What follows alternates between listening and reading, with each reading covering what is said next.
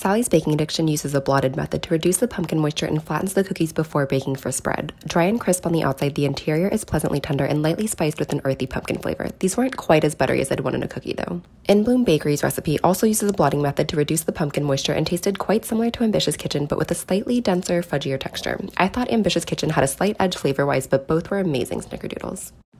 I Will Not Eat Oysters calls for reducing pumpkin and cornstarch for less moisture. These were puffy, gooey, and vibrantly orange. With a crisp exterior and a bit of a cakey texture, the chocolate was a bit overbearing, but the pumpkin still managed to shine through with a very pumpkin-forward flavor.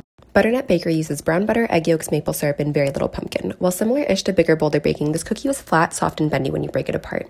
Fudgy and chewy in the center, the flavor is all rich, toasty brown butter, maple, and cinnamon. This cookie was absolutely stunning, even if it didn't scream pumpkin. And the twist, if you want more than just my opinion, I had more than 30 tasters rank these cookies, so check out my blog to find the crowd favorite and for an in-depth summary of each cookie.